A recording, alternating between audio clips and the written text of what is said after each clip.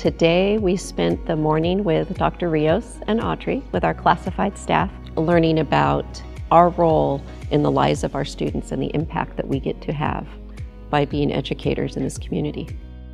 Oftentimes classified staff feels left out of the loop in school districts. They feel not a part of all the development that teachers get, that administrators get, and so it's a rare opportunity for us to be able to work just with classified staff. We talked about how classified staff in their different roles, paraeducator or bus driver or custodian or front office staff or district office staff, can make connections with our families, with our students, whenever they're on campus.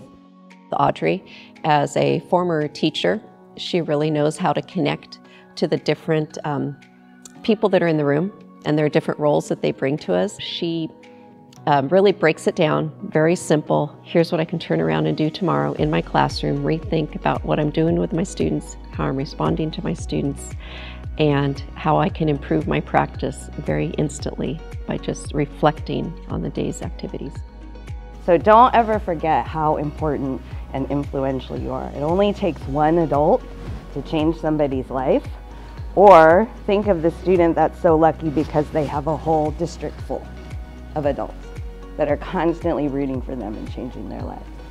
We want to show exactly what we want to see in the classroom, how we work together, how these different activities bring out the different content areas and the skills and strategies we're looking for. The people that I see, but I never spoke before. And now with this activity, as an adult, it's also open doors to communicate more with your coworkers. When we are presenting content, the way educators, all of our participants learn content is by doing the activities as if they were students while still learning the content. I try to make connections with my students in many ways. The latest thing I've been trying is writing notes to my students. And in her presentation, she had a form that had that very same idea where you identify a student and give them some sort of a message of positivity. And I thought, well, I'm going to keep doing that because I got validated for doing that today.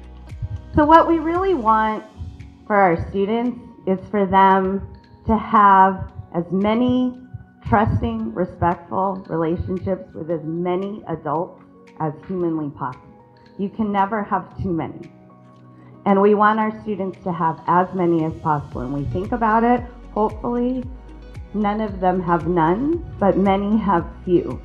So the way that we can do that, provide those 5 little pieces of the pie for our students, is to be intentional and proactive about the relationships we build with students. Just as teachers, we're intentional and proactive with the lesson planning we do, the assessments we give, all of those things. We need to do the same thing with how we consciously build relationships with our students and the students that aren't even ours in our classroom. So deficit thinking, what it is it focuses on assumptions about students from a perspective of what they're missing, what they lack, and what we should do to fix that. And what happens with that is it creates this mentality where you feel like, where the student feels like they can't ever rise above their current level. If you're at risk, your parents don't care about education, you're a behavior problem, you're one of my high flyers. And even when we say that when they're not in the room, when we use that deficit language, we give students, adults, everyone an excuse not to rise above.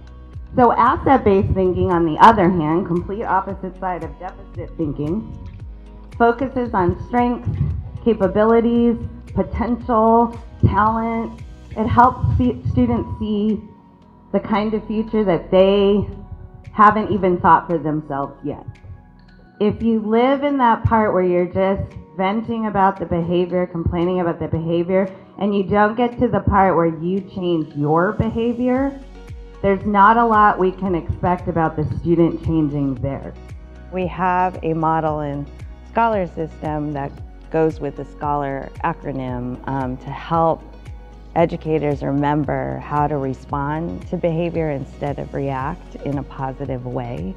You know, in terms of goals for the staff of King City, all I would want to do is continue to work with them in leveling up their practice.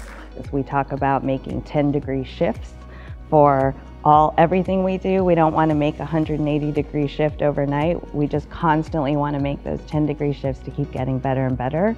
My goal would be that, a year from now, we look different, sound different, and we have our students coming back reinforcing that all these things that we were doing mattered, and it's making a difference in their lives.